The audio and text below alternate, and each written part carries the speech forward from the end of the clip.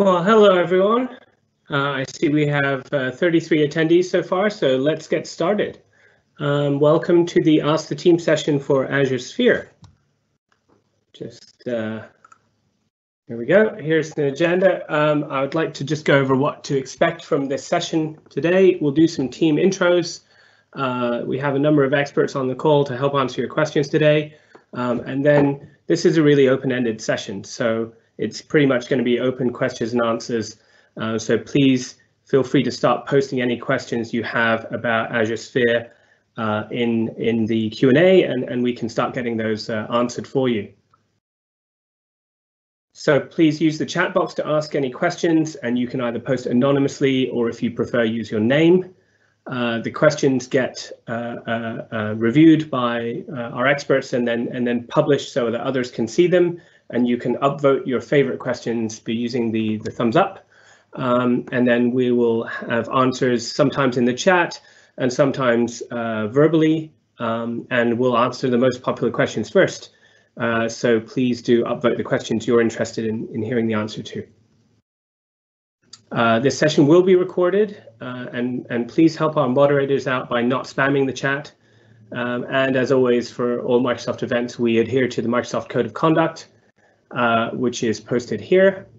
And we'll get a copy of this posted into the chat so that everyone can review that.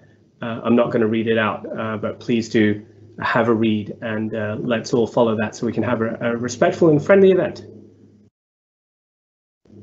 So let's start by meeting your hosts and moderators for today. Let me go ahead and share my video.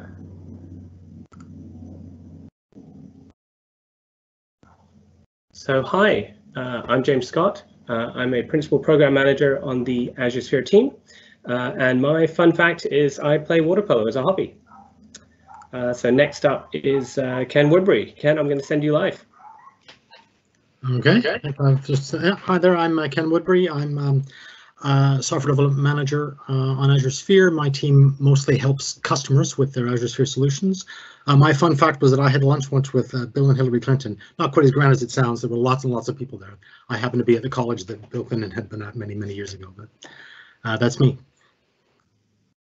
So in addition to myself and Ken who are hosting, we have 4 other experts from the Azure Sphere team here. Nick, Steve, Laura, and Chris, and I'd like to invite them to introduce themselves in order. So Nick, you're going live. Hey, I'm Nicholas Chen. I'm a senior program manager on the team. My fun fact is I live down the street from MC Hammer. His mansion was, the gates to his mansion were a few doors down from me. Thanks, Nick. Steve, you're up. Hey everyone, my name is Steve Patrick. I'm a PM on the Azure Sphere team. My fun fact is I started working on one of the first Microsoft online services. I don't know if anybody remembers, but it was called BPOS, Business Productivity Online Services, way back when. No online Azure or Azure Active Directory existed back then, so it was loads of fun. Thank you, Steve. Laura, you're up.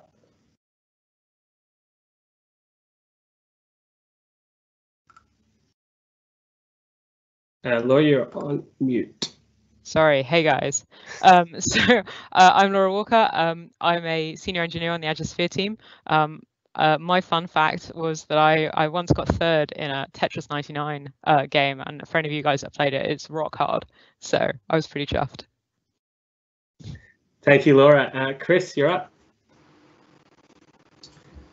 Yeah, hi, I'm Chris Whitworth. I'm a senior developer senior software engineer on the Azure Sphere team, working mostly on our samples and reference solutions. My fun fact is that I was once in a band that went on to go and have a top 40 hit some considerable time after I left. Thank you, Chris. Okay, so let me just post this slide here, which is some food for thought in terms of the questions. We have some questions starting to come in, which our experts will start responding to and publishing to the live chat, so you can all see them as well. But I thought actually to start with, it would be useful just to have an intro in case there are people here who don't know what Azure Sphere is about. So we'll just spend a couple of minutes introducing that. Laura, you were going to do a bit of an intro for us, would you? Yeah, sure. So I don't know if you... I'm pushing live, yeah. So for those of you who aren't familiar with Azure Sphere, so Azure Sphere is an end-to-end secure IoT solution. It's composed of 3 key components. So we've got our secure hardware, which is in the form of an Azure Sphere certified chip. We've got our secure OS that runs on top of that. And then we have our Azure Sphere cloud security services. And these 3 things allow us to provide the 7 properties of a highly secured device. So these 7 properties are hardware root of trust.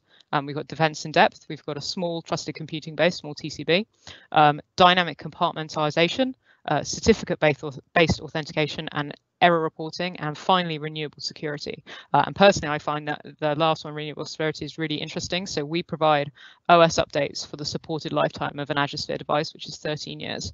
And you, as manufacturers or developers of applications that run on an Azure Sphere chip, you can also use this update mechanism to deploy updates to your own applications without needing to roll your own update mechanism from scratch. So yeah, hopefully that gives you guys a brief overview. Yeah, Laura, thanks for that introduction. So I guess one of the next questions people might have is sort of, what's that good for? So we've got this very capable system there, and what are people able to build with it? So Nick, you're going to take that one.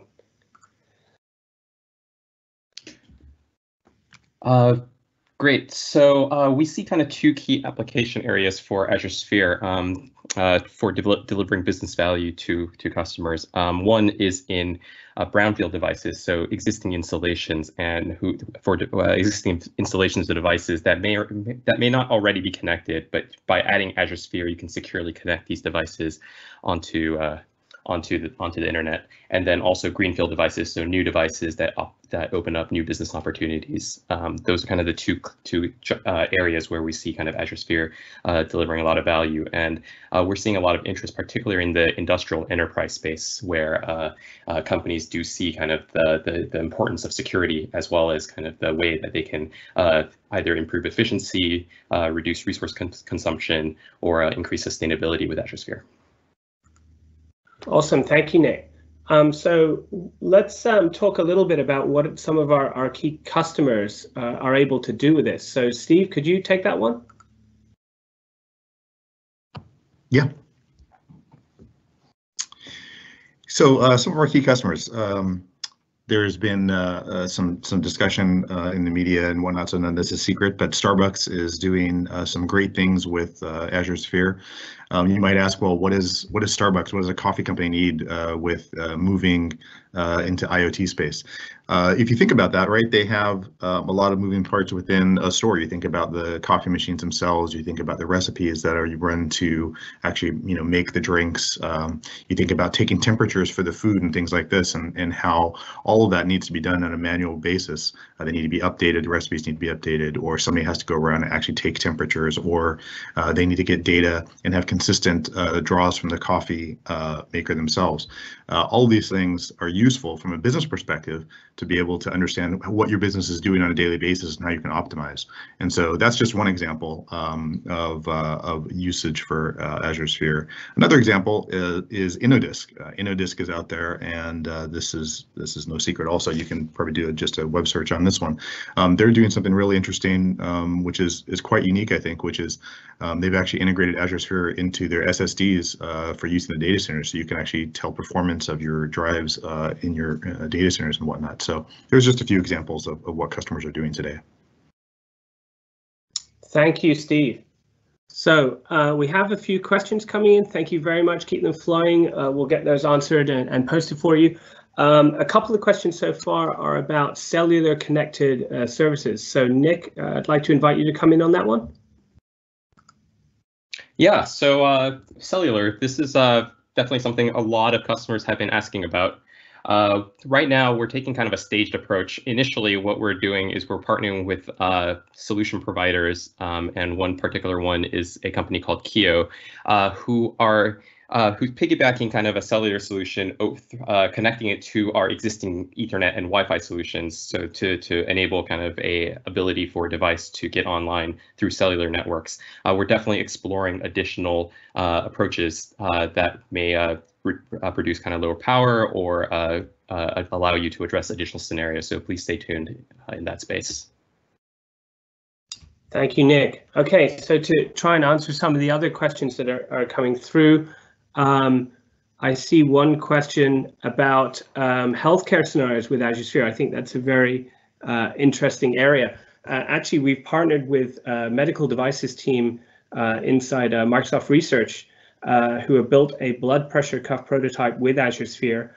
And the sort of key ingredients of Azure Sphere that make it compelling for them are, first of all, we in Azure Sphere, we have the high-level cores where you can run code that talks to the internet and talks to the network. We also have real-time cores, which are completely under the control of customer applications.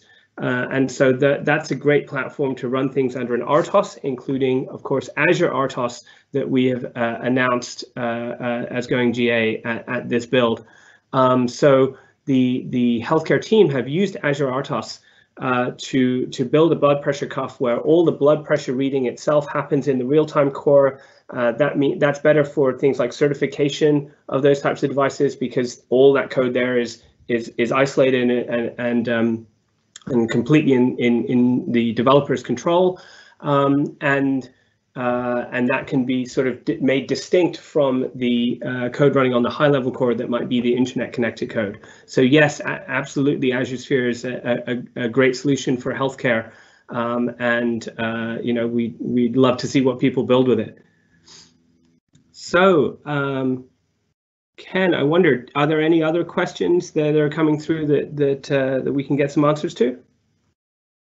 Yeah, there's been a few questions about the sort of permanent claiming of devices and the kind of balancing between the sort of security addition that provides and flexibility in reusing devices. Perhaps one of our experts could take that question on. I'll publish one of those so people can see it.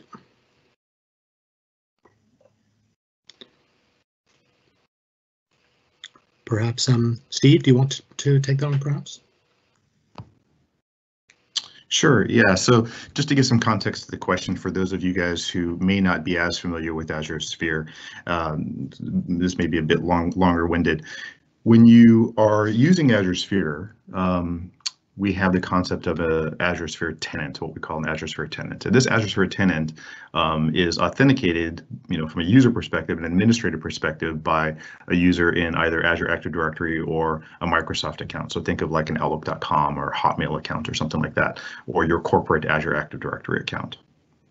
So this concept of a tenant is really about managing devices. So you claim, what we call claim, or you associate these devices with a particular Azure Sphere tenant. And so let's imagine you have an Azure Sphere tenant called Contoso North America, and you've claimed all these devices to it, and then you can manage those devices via over your updates of your application and things like this. So that's kind of the baseline concept. The questions, I think, revolve around the fact is today that you can claim a device, a physical hardware device, to a particular tenant, but you cannot move that device between tenants. And so I see in one of the questions, like I think it might be a instructor or some kind of a classroom environment where he's had some devices claimed to tenants, and then he'd like to move them. The students have moved on, and he wants to move them into his tenant. Unfortunately, today that's not possible. So we are definitely looking at, there's many scenarios where this would be useful, not just a development scenario or an educational scenario. However, there are some tricky things we need to think about when we do that. We need to think about like who can unclaim. When you unclaim a device, how do you securely transfer that device? How do you move ownership? And this is not something new to the industry. There's a lot of other companies working on this and how to securely do transfer of ownership and whatnot. We definitely want to be addressing this in the future, but for today, once you claim a device to a tenant, it is glued to that device. Thank you, Spat. And I see there's another set of questions which I wonder if you could take on as well around Azure IoT Edge and Azure Sphere. Could you talk about the relationship between those products? Yeah, so I saw that one as well. I think a clarifying question I would have would be, I think what they mean is Azure Sphere is what's called a downstream device. And that would be the device that is sending telemetry or communicating and sending data to the Azure IoT Edge device versus an Azure IoT Edge device that is actually running Azure Sphere. And so that's how I'll answer the question here. Today, you can actually use Azure Sphere and you can connect and you can send telemetry to an Azure IoT Edge device. The documentation might leave something to be desired, and we'll definitely be working towards better samples and better documentation on how you integrate this. But as a downstream device, you can authenticate to an Azure IoT Edge device via the certificate-based authentication mechanisms that IoT Edge supports today.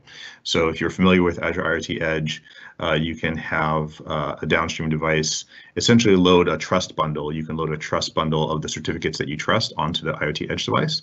And so in this particular case, you would load the trust bundle or the trusted certificate authority from the Azure Sphere tenant onto the IoT Edge device, and then you can authenticate to the IoT Edge device. If you're familiar with IoT Edge, you would also need to deal with the parenting and linking of child devices and things like that. But that is possible today, and we'll be posting more documentation in the near future as far as how to do that. Great, thank you, Steve. We've also had a similar question on the integration of Azure Sphere and IoT Central. And perhaps, Chris, you could take that one. Yeah, sure. Okay. So for those who aren't familiar with IoT Central, it's a sort of turnkey software as a service bundling of several Azure IoT services into a sort of friendly interface. So you don't have to worry about provisioning your own IoT hubs. You don't have to worry about creating a device provisioning service and things like that, and it streamlines gathering of telemetry from devices. You can create views of that telemetry considerably more simply. You don't have to plumb events into Power BI or things like that. It takes care of everything for you, and so obviously it's a sort of a massively useful tool for getting up and running with Azure IoT in general. And so as part of IoT Central's GA, which I believe they announced today, we have been working with them to make sure that there's a sort of an out-of-the-box solution there for Azure Sphere as well. So there's two parts to this. I believe IoT Central have already published their part, which is that now when creating a new app within IoT Central, there's a template for an Azure Sphere device containing some default functionality, and we have updated our Azure IoT sample, which is on GitHub, will be published on GitHub later today, to work with that template. So that will enable people to have a starting point when building applications for IoT Central using Azure Sphere devices. There was another question about Azure PNP, and I think James can probably speak to that a little bit more better than I can. Sure. Yes, happy to speak to that. Azure IoT PNP at the moment is in preview, and it relies on some APIs on the device, which whenever we support an API on an Azure Sphere device, that is a long-term support. The reason that we can provide OS updates for that 13-year period while your application continues to operate regardless, right? And you can just stay asleep when those CVEs hit, and the Microsoft team can take care of that. What's crucially important for that is a stable ABI surface, so that your application must only rely on a binary interface that we continue to support. And so for that reason, we need to be careful about only putting in APIs into that surface that are long-term supported. And as such, PNP support is certainly on our roadmap. Of course, we need to enable people to take advantage of PNP and Azure Sphere, but there's a time issue there where until that hits GA, then we can't offer formal support for it in Azure Sphere. Let me also handle another few questions about Azure RTOS that are coming in. There's a lot of excitement about using Azure RTOS and the fact that this is now announced, for use with Azure Sphere. But what is important to know, there was a question about FreeRTOS, which is supported by MediaTek's BSP on Azure Sphere that they publish.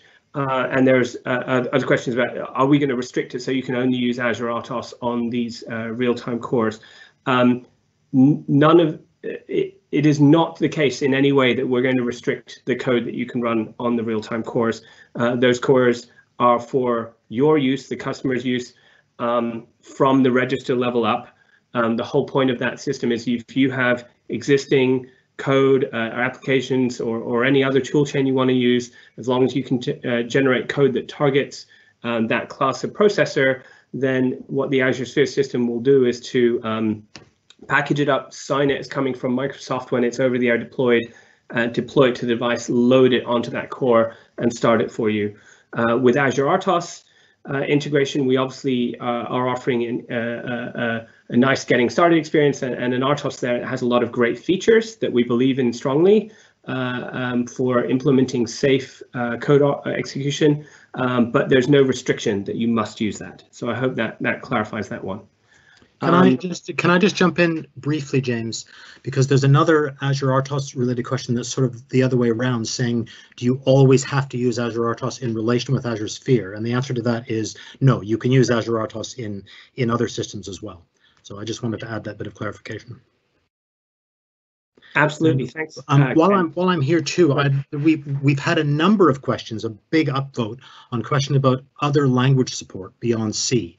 And I'll turn over to Laura to answer that one. Thanks. Here you go, Laura. So obviously at the moment we support C, and to sort of refer back to James's answer to a previous question, it's a sort of a deliberate decision to enable us to have this long-term constrained set of libraries and headers that we support. We have obviously thought about other languages, and C++ is the most obvious one, and it's certainly something that we're considering. I don't think we can sort of say that we have kind of a concrete plan there. And C# and Rust, well, never say never. I'd love to see them, but obviously the constraint here is that we do offer this long-term support for these headers and these libraries, and we need to be really confident that we can continue to support that, and that we're not breaking our security model at all by releasing support for other languages. Can I just jump in on that one very quickly as well? Obviously, when we're talking about use of those languages, use of C versus C++, Rust and C#, we're talking specifically about the high-level cores that are present on Azure Sphere chips running on the same core as the Azure Sphere OS. If there are other cores present on chips, so the MT3620 has 2 real-time cores, obviously you can, if you have the toolchain available to you, you can code in whichever language you choose for those. Obviously that's outside of our sort of Azure Sphere OS and the toolchain there, but if you are willing to sort of roll your own onto the bare metal there, then other languages are available. Thanks, Chris. I see we've had a couple of people inquire about Microsoft certification for sort of Azure Sphere professionals, much as we have our Azure IoT certification. Does anyone on the panel want to take that? If not, I can take that. Because I think the short answer is it's not available yet, but we are certainly talking about plans for such training and certification. So it's a short answer, but that's where we are. You can certainly expect it at some point. Yeah, and just to chip in on that, I think we'd be very interested in hearing from you more directly. There's a limit to how much feedback we can get in the Q&A session, but we'll share some links at the end of this for you to reach out to us. Sorry, excuse the plane in the background. We're all working from home. We're very interested in hearing what we could provide that would best support your business and your developers. I wonder if we could flip over to actually just doing a quick demo, because demos are fun. And this being build and about the developer experience, it would be great to be able to show just quickly, in case any of you haven't seen it, the Azure Sphere developer experience we have. And Chris, I believe you've got something that are lined up for me. If I put you on the spot too quick, then let me know. We can always come back to you at another moment if it's not working, but let me know. Chris? Can you see my Visual Studio there, James? I'm just sending you live, and I'm going to send your desktop live in a second after that. There we go. I think everyone should be able to see that now. Thank you. Am I live in the picture as well? Because I have a dev board and things to show. You are momentarily. Okay. So anyway, this is our so yes, the Visual Studio developer experience for Azure Sphere. Hopefully, the most remarkable thing about this is that it's unremarkable. You get the standard Visual Studio developer experience. So the thing to note is that all Azure Sphere projects are CMake based as opposed to VCX proj. So have a simple CMake lists, which describes the application. And as we've said before, we code in C. And yeah, so this is our Hello World app. You can clone it from our GitHub repository. All it does is it's a sort of a proof of tool chain. So it compiles, when you compile it and deploy it to a dev board like this, it blinks an LED, turns it on and off. And so if I go ahead and do that by hitting Start Debugger, okay, let me disable that breakpoint to start. So it's compiled it, it's now deploying the applications to this device. It's worth noting that Azure Sphere devices, by default, you can't just deploy straight to. This is a development board that has been put into developer mode. A normal, deployed device in the field will not, you can't just walk up to it and deploy arbitrary code to it. This is a specific mode that is available for dev boards. So, right. So this is deployed to the device now. As you can see, we've run and we've hit the first breakpoint. Again, exactly like you would expect in Visual Studio, we can inspect variables, the current state of the program. And if I disable the breakpoint and continue, we can see, hopefully, that the LED there is blinking on and off once a second. If I re-enable the breakpoint, we'll hit it, and then we can use the usual Visual Studio debugger functionality to modify program state as it's running. So change the sleep time for blinking the LED from 1 second to 2 seconds, disable the breakpoint and continue, and hopefully we can see that the LED is now blinking at a rate of once every 2 seconds. And so, yeah, you get your normal Visual Studio developer experience, complete with debugging. It's worth noting that in our latest release of the SDK and the extension, the 2004 release, we now have the ability to simultaneously debug both the high-level core and the real-time cores. This was something that previously you couldn't do, and it's a really nice feature if you're deploying applications to the high-level core and the real-time core simultaneously. And so I recommend, if you haven't had a chance to look at that, that you do so. Right, I think that's. Thank you so much, Chris. I hope that was useful, everyone. Just changing this back now to send myself live again. We've had another couple of questions all around the theme of the silicon, both in terms of the cost and power consumption of the MT3620 and also about future silicon. So I'd like to invite Nick Chen to come in on that, please. Thanks, James. So the first thing let's address is the cost of the chip. I don't have the specific pricing available for the chip, but it's a touch under $10 for the chip. But remember, this includes the chip itself, but also the 13 years of service, OS updates, and application updates. So that needs to be factored in. In terms of, I think the same question also asked about how much power does the chip consume. Obviously, the power will depend on your use case. I believe with Wi-Fi on, we run at about 100 milliamps, but this is something I definitely encourage you to look at the data sheet from MediaTek, because that will be the final truth about that topic. James, is there something else that follow up or? Yes. Could you say a bit more about the upcoming silicon? I know that we've had announcements, obviously from NXP and Qualcomm about upcoming Azure Sphere chips. So, what can we share? Well, so I mean, I think obviously people know about the NXP and Qualcomm parts based on their press releases. Even though we work closely with our silicon partners, we have a very strong team position that this information is our partners to share. And so when they're ready to kind of provide more information, that's where you'll hear it first from.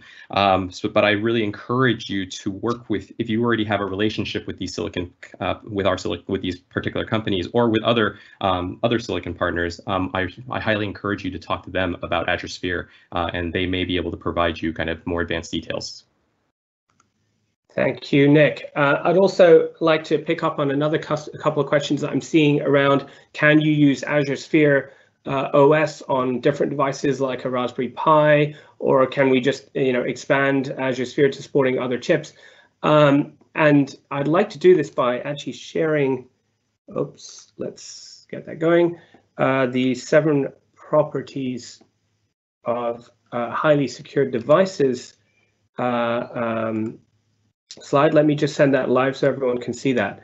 And so the short answer to can I just use the Azure Sphere OS or just put that on like something like a Raspberry Pi? The short answer is no, and the reason being that what we're doing with Azure Sphere is provide a platform where we believe and we vouch for the fact that it is secured end to end. And so what we've done is we've looked at, as Laura introduced in the introduction, we've gone away and looked at what it takes for a platform to have that security, that end-to-end security that means it can resist attacks over the long term. And we've based that on a long experience at Microsoft on producing OSs and devices that are internet exposed. And we've boiled that down to these 7 properties. So what we do is encourage you to go and look at, for each of your devices, anytime you're trying to think about doing an IoT device deployment, this should be your bar. Does your system meet this? And then the thing to notice about that is that it is not trivial to meet all of these things. Some of these things, for example, the renewal security that Laura mentioned in particular, that relies on support in the device, but also a cloud service supporting it as well. For hardware root of trust, that could just be in the hardware, but for example, for certificate-based authentication, what we do there is that our device, when it boots, it uses hardware support in the silicon for attesting that the operating system that we trust is booted. That attestation then goes up to our security service, and then our security service issues a certificate to that device so that when it connects with your services, it can prove it really belongs to you, and it can prove that it is running bits that Microsoft trusts, because otherwise it would not get that certificate, and it can prove it really is that device and not another of your devices pretending to be that device. So in order to provide that end-to-end, that's why we've said no. This platform comprises special silicon meeting our requirements, an OS which performs all of these functions, and a cloud service working together in concert. So it's not possible just to take one of these elements and just use it with another piece of silicon that, for example, doesn't include the hardware root of trust. that's the way that Microsoft can provide this this security service for this device over the lifetime and take that worry away from you. So with that said, Ken, do we have any other questions coming in that we could get answered? Yeah, there are lots more coming in. I just wanted to, though, before that, follow up a little bit what Nick said about the future silicon, because we've had a couple of people ask specifically if we have any plans for a cheaper chip that maybe only has the A7. And, you know, I can't announce anything exactly like that, but James, could you put up the slide that has all of our silicon partners on it? Just so I can talk to this, because we're, as Nick mentioned, we're working with a large number of silicon partners. NXP and Qualcomm are the two that have announced that they're going to be building Azure Sphere chips. But our specification as to what constitutes a certified Azure Sphere chip doesn't specify the number of real-time cores that there has to be, for instance. So there are 2 on the 3620, but there could be anything from 0 up to however many the particular partner wants to put on the chip. So although we can't, I can't say specifically, yes, we're going to be building that kind of chip. If you look at the number of silicon partners that we're talking to, the first 2 that have announced, there will certainly be a large variety of chips on the market in the longer run to cover a number of different use cases. So I just wanted to add that little bit of clarification. So thank you, Ken. I would also add one tiny clarification there. Of course, in addition to NXP and Qualcomm, we have a chip in market that's the MediaTek MT3620, which is an Azure Sphere certified chip that is ready for use right now. So please go and use that chip as well. We've had some questions about using cloud services other than Azure. And Chris, I think you're able to come in on that one. Yeah, sure. The simple answer is that so far as applications running on an Azure Sphere device are concerned, you can use them with whichever cloud service you like. The SDK that we ship for Azure Sphere devices contains the Azure IoT SDK, so you can talk to the Azure IoT services out of the box. But we also provide curl, the HTTPS library in the SDK as well. So if the cloud service that you're wanting to talk to from, be that another cloud service or your own HTTPS endpoints, you can quite happily do that as well. It is worth saying, obviously, that the security services and device updates are all based in the Azure cloud, but hopefully you as an application developer don't ever have to worry about that, and that doesn't affect you. If you want to run your telemetry in your backend services on another cloud service, then you're completely able to do so. Obviously, we would prefer and encourage you to use Azure IoT. The sort of integration between the services we think is particularly good, especially with the launch of the GA of IoT Central today. But yeah, you can talk HTTPS to other services without a problem. Thank you, Chris. So we've had a few questions about certificate authentication. So Spat, could you clarify the answer to those questions, please? Yeah, great, thanks. So I'm looking at the couple of different questions here, and I'll try to address both of them.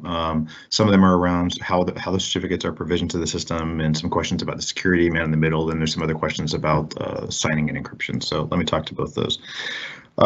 First of all, so James talked a bit about how Pluton is used in doing remote attestation, and to be clear on remote attestation, right? So when a device boots up, there is secure boot, if you're familiar with that. So, it goes through the secure boot process and verifies that the binaries are signed properly and genuine. But in addition, when we do remote attestation, we determine if the operating system is trusted, right? So genuine versus trusted are two different things here. And being a trusted operating system, you could say, well, version 1, for example, was genuine, and then now we're on version 10, and somewhere in between there was some security issues, and version 7, let's say, is no longer trusted, right? And so that's why we have this daily regular, as long as you're online, remote attestation process. The certificate key that's generated is kept on the device, and Pluton protects that private key.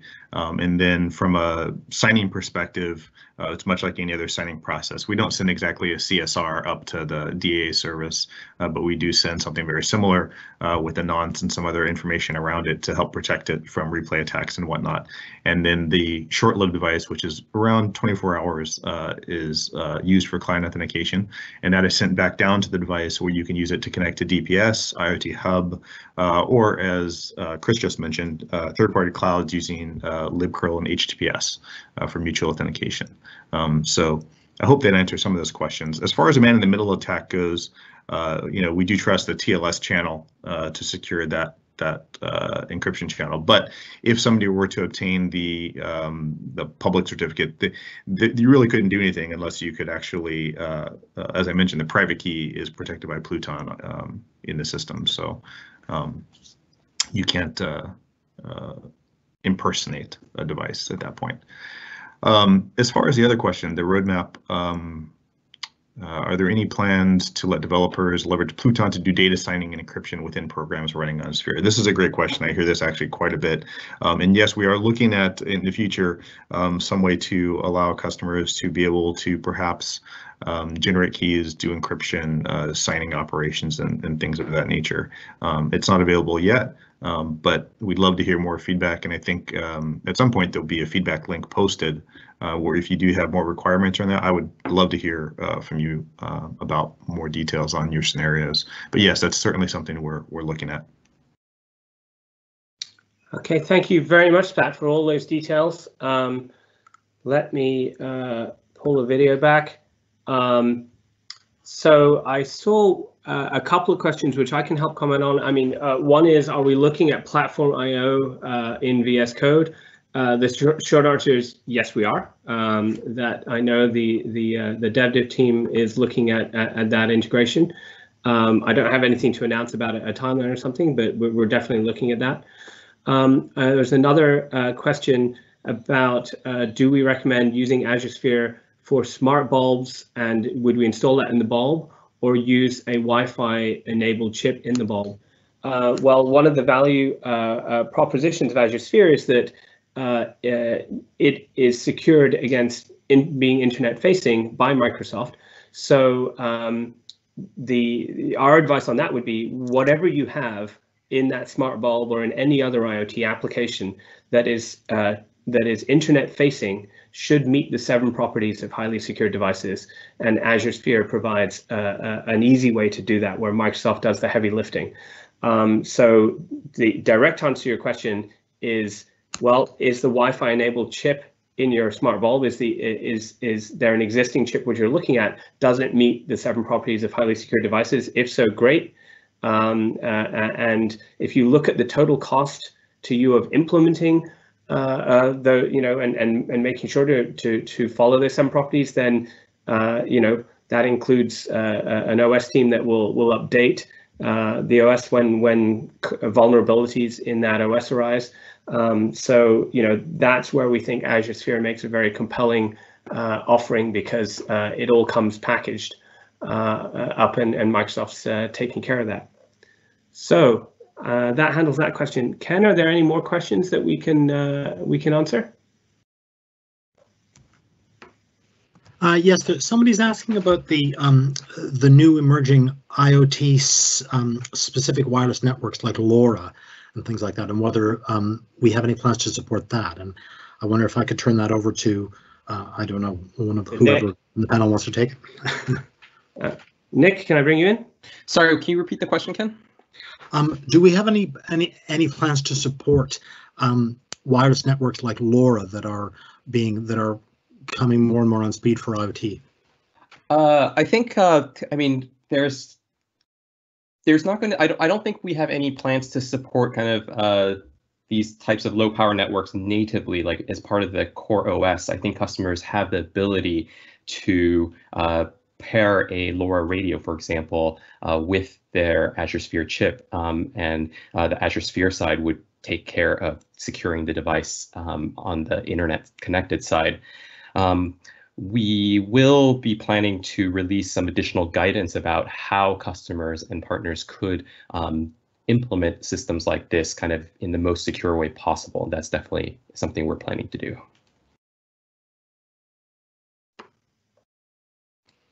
Thank you. Thank you, Nick. All right, Ken, do you know if there are any other questions that need answering? If I've got one, I think we could go on. No, I was just going to say that a couple of people are asking about clouds other than Azure, whether, because we do mention in some of our documentation that we do support them. Does somebody want to take that? I actually think that Chris did handle that one earlier. We talked about. He did. Okay. Yeah, we talked about the fact that we absolutely Azure Sphere OS makes it possible to securely communicate with any external service, including Azure IT, but also including any other service that you want to talk to. I've got one I'd love to bring up and get more detail out there about. So enterprise Wi-Fi is something that I know we hear a lot from customers is very important to them. When connecting up Internet of Things devices in enterprise situations, the pre-shared key is not that is used in homes is not appropriate. And I was very excited to see that our 2004 release of Azure Sphere supported EAP-TLS, and I would like to invite Steve to give some bit more detail about that. Great, yeah. Thanks, James. So as he mentioned, in our most recent release, we support access to and connecting to secure enterprise Wi-Fi networks, which is great. For those of you guys who aren't familiar with that, think of your home network. You have a password connected to your home network. And as James mentioned, from a network security perspective, from a business perspective, industrial or enterprise class networks, that's probably not appropriate. If your password were taken and posted on a public channel, then everybody could connect to your network, right? And so you definitely don't want that happening. And so the technology there is sometimes referred to as WPA2 Enterprise, sometimes it's referred to as just Secure Enterprise Access or EAP-TLS. And really what this is you can essentially take a device today, an Azure Sphere device, and you can load a certificate on there to connect to your network, and it can connect to your secure enterprise network, which is great, right? There's a lot of customers out there who have this need to be able to connect to their corporate network in a secure manner, and so I think this is really a great step for IoT in general, and just being able to connect to secure networks. I'd love to see that in other devices as well. So yeah, super excited to release that, and hope to hear feedback from you guys in the near future as you guys start using this. Thank you, Steve. We did have one question which I can help clarify as well. So there's a question about Azure RTOS, which we talked about earlier. And at the moment, as of today, there isn't a sample online showing you easily how to integrate between Azure Sphere and Azure RTOS. That's true. There's no sample online currently. I'd ask you to bear with us. We're working very hard on it, and it will be there very shortly. So that will be there. We will provide, hopefully, the usual, I hope, high level of support for making it easy for you to get started with those things. With Azure Sphere and Azure RTOS working together. So, do we have any more questions? We've had a question about update. Somebody asking about how the application developer controls update and whether it will be easy or not. And so perhaps I could ask Chris to answer that one. Sure. So I mean, the first thing to say basically is that updates for Azure Sphere devices, for the most part, should be completely transparent. The OS itself handles communication with our security services, which will provision updates as they become available. So in the simplest case, if you're happy for the OS to handle everything for you, your application and operating system will be silently and automatically updated for you. If that doesn't work because, say, your device is running some critical piece of infrastructure and the risk of an OS update tearing it down and rebooting might cause problems in your particular environment, a washing machine stops running or your piece of industrial equipment stops working because the attached device has decided to reboot. We provide APIs in the SDK that allow you to register for notifications for updates. So you'll find out when an update is ready for your device, and you can also defer those updates for a period of time so that you can complete any critical operations and then re-enable and permit the update at a later time. So we give you some control over that, but ultimately, yes, the updates will be automatically provisioned by our security services. So, yeah. Thank you very much, Chris. Okay, so there was a question about C and the fact that there are well-known exploits in C. Laura, I believe you're going to answer that one. Yeah, so I think the relevant things to point out here. So I mentioned earlier about one of the 7 properties being that we have dynamic compartment, we have compartmentalized bits in our OS, and the application runs in its own sandbox. So we've kind of very carefully kind of structured our OS so that even in the event that if an app were to be compromised, firstly, it's restricted to what it can access. It's very restricted to what it can do. Apps always have an application manifest that determine what the capabilities they can access, whether they can access particular GPIOs or I2C or bits on the bits of hardware. They have a firewall. So when you compile your app, you specify the endpoints it can hit. And there are ways of allowing, if you need sort of specific dynamic endpoints, we can support that as well. But that means that there's kind of a very restricted set of things that even a compromised app could do anyway. So whilst C, yes, there are known potentially C is quite a difficult language to use potentially. Hopefully, in the event that an app were to be compromised, there's very little it would be able to do on its own. So I don't know whether that quite answers the question, but yeah. Thank you, Laura. All right, let me Nick, I think there's a question. I've actually got a question. Oh, go on. That somebody's asking whether or not we have any support for a sort of deep sleep mode, and I think Nick is prepared to answer that as part of our whole power conversation. Yes, thanks, Ken. I'm not too familiar with the specific kind of deep sleep and what functionality this questioner is asking for. So this is going to be more of a generic answer.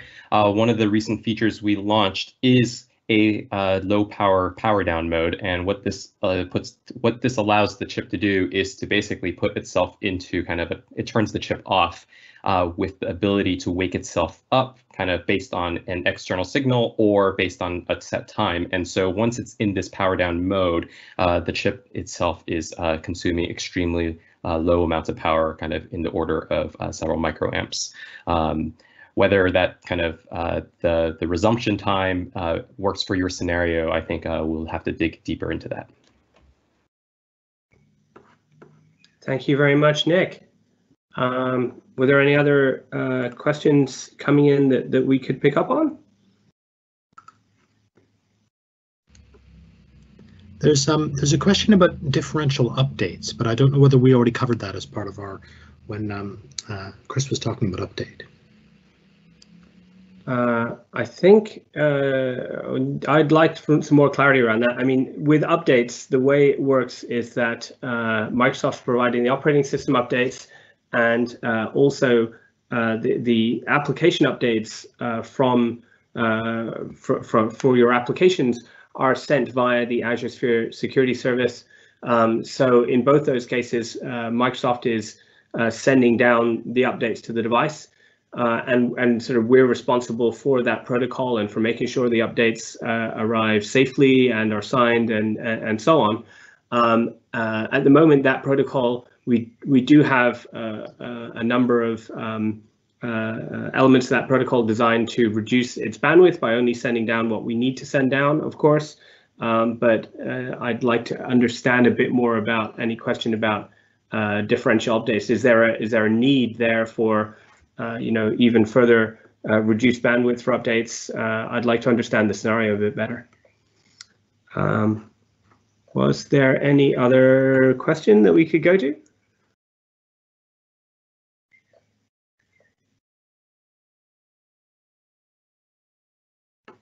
Right. Okay. Well, please do keep the questions coming, and we can answer them. I do see another question about, can you use an external TPM with Azure Sphere? Well, the answer to that one is that the Azure Sphere certified chips already have the hardware root of trust designed by Microsoft integrated into the silicon, so there's no need to use an external TPM alongside Azure Sphere.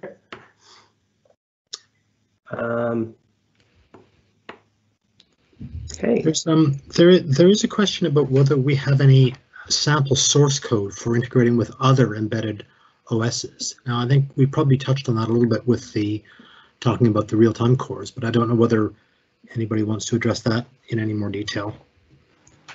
I mean, I can speak to it in very general terms. In that on our samples repository, we have one existing sample that shows communication between the high-level core and the real-time core on the MT3620. Currently, that's implemented against bare metal on the real-time core of the MT3620, but you could adapt that for use with another RTOS running on that real-time core. This feature is in beta at the moment. It should hopefully be hitting long-term support soon, but just keep in mind that that sample is currently using beta functionality. So I don't know if that's the sort of thing that you're talking about there. If this is for communication with another MCU running an RTOS off device, then we don't currently provide a sample for that, but we are aware that many people have requested some sample code or some reference solution based around that, and that's something that we are looking at, that we're thinking about. Obviously, you can roll your own using the UARTs on the MT3620 and any other MCU that you have, but as I say, it's something that we're aware of, that several people have asked for, and that we are thinking about. So. Okay, thank you very much. I think we've done our best here to go through all of your questions. And if you have any further questions, we are very happy to answer them. We posted an email address that you can reach out to, that our Build 2020 team is monitoring in the chat. We'd also encourage you to check out all the other Azure Sphere related content in Build this year, and particularly also the IoT show hosted by Olivier Bloch. There's a number of different Azure Sphere related shows that are live on that, including one that went live today that shows Azure Sphere being used with Azure RTOS in a balancing robot. That's really proving that we can hit real-time control needs in Azure Sphere chips using those real-time cores. But with that, I think we'll call time on this session. Please do, as I said, if you've got any further questions, let's take them offline. Thank you so much for joining us today for this session, and enjoy the rest of Build. Thank you.